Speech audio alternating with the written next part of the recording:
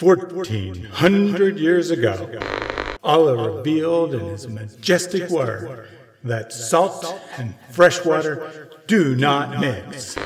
It wasn't until many centuries later that science discovered this fact, confirming the divine origins of the Quran. Whoa, I'm not sure what that was. I fear that I'm possessed by a jinn, or else a poet.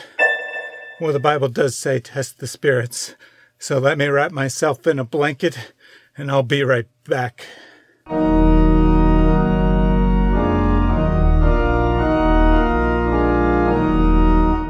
Welcome back to Reasoned Answers.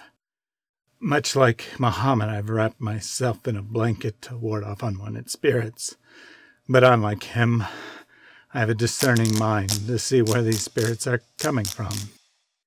I've done some quick research and discovered this jinn is known as the propagator of scientific miracle delusion. I found another poor soul under his influence on YouTube.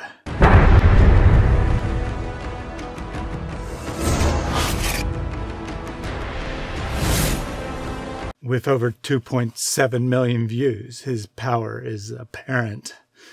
Fortunately, I previously developed criteria to test such claims of jinn.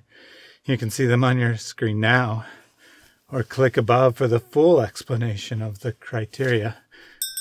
Hey, what's that bell sound? I think I might be getting a revelation. He released the two seas meeting. Between them is a barrier neither of them transgresses. Yikes! That was scary. This blanket is inducing mystical trances, but at least it's protecting me from that nasty propagator jinn. By the way, did you know that the bell is an instrument of Satan? Anyway, what does this verse mean? Perhaps the video I found can shed some light. We came across an event that amazed us. There was a great water curtain at the merging point that did not allow these two seas to mix. Well, that sounds interesting. But before I take my shahada, let me put the spirit to the test. The first criteria for testing scientific miracle claims is that it must be scientifically accurate. I went ahead and did some research, and it seems that the nice jinn graphics are totally fake. There is, in fact, no barrier between the Mediterranean Sea and the Atlantic Ocean. Gotta give that jinn some credit, though, as he managed to spread this picture to hundreds of Muslim websites. Unlike the video, it's from a legitimate scientific work. But strangely, the caption has been abrogated. I wonder why. Well, going to the actual source, a cutting-edge 1950 geography textbook shed some light on that. The actual caption is boring, and the accompanying text about the figure contradicts the Muslim claim. Evaporation predominates over precipitation and runoff in the Mediterranean basin. Water must enter through the Strait of Gibraltar from the Atlantic to replenish the loss. Water is driven through the strait as a powerful current at 4 kilometers per hour. It seems this barrier is constantly transgressed, as any current map will likewise show. Note there are currents across all the other sea boundaries as well, so what's with the funky picture in the thumbnail and on your screen? The ocean scientist who took the photo explains it's actually a picture of glacial runoff entering the ocean, not the meeting of two oceans as is often claimed. The contrast in color is caused by sediment in the water. They do eventually mix, but you do come across these really strong gradients at specific moments in time. Such borders are never static as they move around and disappear altogether, depending on the level of sediment and the whims of the water. So, no fixed barrier here, just a temporary phenomenon with constantly changing borders as the video on your screen demonstrates. Wait a second, I think I'm hearing those bells again. And it is he who has released the two seas. one fresh and sweet, and one salty and bitter, and he placed between them a barrier and prohibiting partition. Thanks for the assist, mystical blanket. Maybe the jinn just made a really dumb claim about the Mediterranean, and both verses are actually about salt water and fresh water not mixing. Of course, there are no freshwater seas, but let's assume that the perfectly clear Quran, which explains itself in detail, actually just means two types of water when it says two seas. Fortunately, the propagator jinn also suggests this. Another kind of water barrier on Earth is seen at bays and deltas, where the freshwater rivers flow into the seas.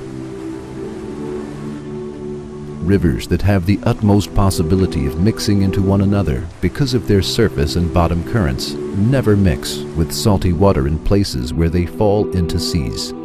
This claim is so absurd that common sense alone should send one running, even if they are wrapped in a mystical blanket. If the river water actually didn't mix with the ocean water, there would either be massive flooding as the barrier kept the gushing river out, or else the salt water would be pushed ever further from the shore. Sadly, the jinn delusion is strong, and Muslim websites try to use a second diagram taken from the same book as proof. But what does this graphic actually show? The gradual increase in salinity as more and more salt water is mixed with the fresh the further you get from shore. But what about pictures like this, you ask? Much like the earlier picture, this is nothing more than a temporary phenomenon with ever-changing borders and constant mixing, despite the visual appearance on the surface. The jinn was wrong, and wrong again. But perhaps we can save the science. For that, we need to jump to criteria number 4 and see what the earliest tafsir actually say about these verses. Ibn Kathir states plainly that the barrier is dry land. Al-Tabari and Al-Qurtubi offer that possibility, plus 2 others. The barrier separates the seas of the sky from the seas of the earth, or a spiritualized interpretation about differing sweet and salty peoples. Since science has discovered no seas in the sky, only the first possibility has any chance of making the passage scientific. That interpretation also makes the most sense in context. The author of the Quran was simply marveling at God's wisdom of separating fresh water, which is essential to human life, from salt water.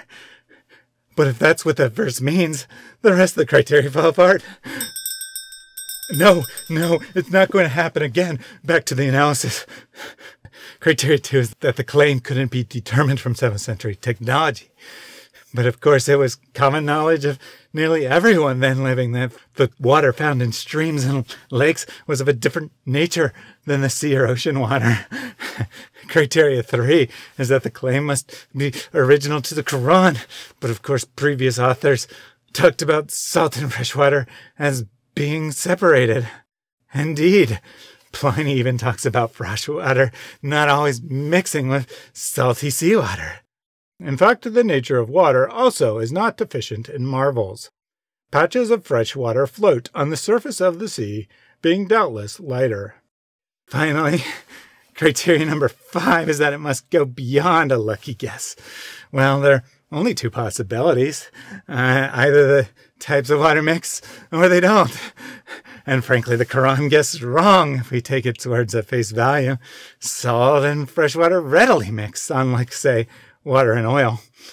So in the end, we're left either with a false claim about seas not mixing, a false claim about types of water not mixing, or a true statement about there being distinct bodies separated by land.